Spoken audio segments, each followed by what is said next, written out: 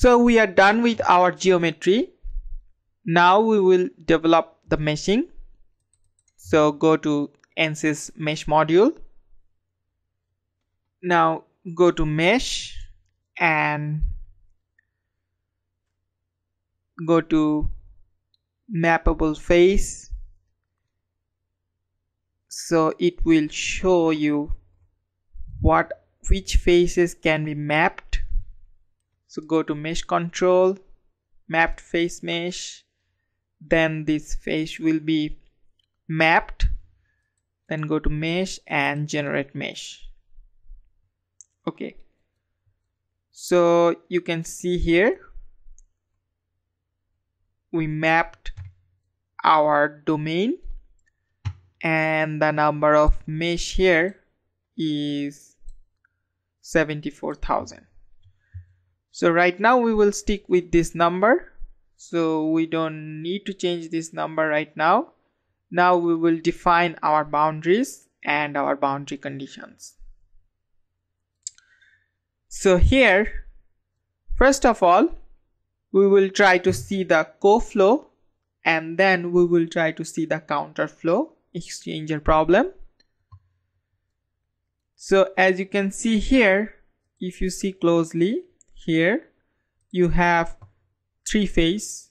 This phase is your inner fluid, this phase is the solid wall, and this phase is the outer fluid, right? So for co-flow, this phase will be the hot fluid inlet and this phase will be the cold fluid inlet, and the other side of this tube will be the outlet. So select this, name it hot inlet, and select this phase, name it cold inlet. Okay, and then change this, select this phase, name it hot outlet, and select this cold outlet. Now the interesting part is we have two different fluid and these two different fluid is separated by this wall. So how we are going to relate these two fluid with this wall? That is a new topic, we never discussed about this. So in Fluent we do this kind of problem by interface. So the interface is when you have two fluid zone and that two fluid zone is separated by a wall like this, then that wall is acting like an interface, and you have to define those interface so that the fluid can interact with other fluid with this wall. So what will happen, the fluid will flow over this wall but the heat will be transferred from one fluid to another. If this is the case, then we have to develop the interface. So we will develop the interface here. So it's very simple to create an interface in Fluent, but you have to define what are the interface faces. For example, if you see closely, you need two walls for an interface, for a single interface. So if you go to your geometry and let's say this is your inner fluid, this is your solid wall, and this is your outer fluid, so you can see clearly. So if we hide these two things, the outer fluid and the solid pipe, then we only have the inner fluid. So this outside of the inner fluid will interact with the inside wall of the solid pipe. So show body and hide the inner fluid. Now you have the solid pipe only.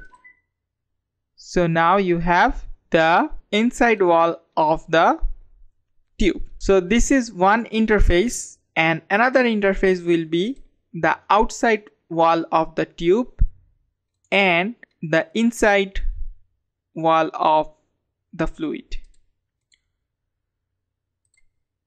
So we will define those walls as interface and we will create the interface in Fluent. So let's do that. First of all, hide the outer fluid or hide the solid wall. Hide solid wall. So now you have, if you see very closely, this is a little bit tricky part. If you see closely, you have two fluid zone. This is one zone and this is another zone. So you have two fluid zone. So we want to select the outer wall of the inside fluid. So select this, go to create name section and name it interface 1. And then you hide the outer fluid or inner fluid and you show the, so this is the inner wall of the tube. So select this wall and create name section, name it interface 2. So there are two interfaces right now, interface 1 and interface 2. Interface 1 is the outer side of your inner fluid and interface 2 is your inner wall of the tube.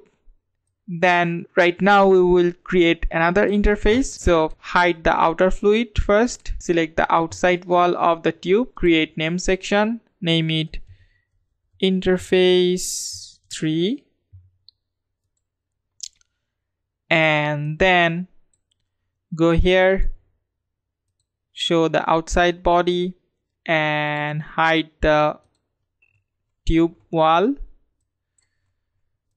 and select the outer surface of your outer fluid domain. Make sure you select the correct wall in case this is the correct wall. So name it interface 4. So interface 1 and interface 2 will create one interface and interface 3 and interface 4 will create another interface. This is really important. So show all of your bodies, go to mesh, update your mesh. So here you can see clearly interface 1 is your fluid zone, outer wall of the fluid zone. Interface 2 is your inside. Interface 3 is the outside wall of the tube. Interface 4 is the inside wall of your outer fluid. So we have developed our hot inlet, cold inlet, hot outlet, cold outlet, and the interface.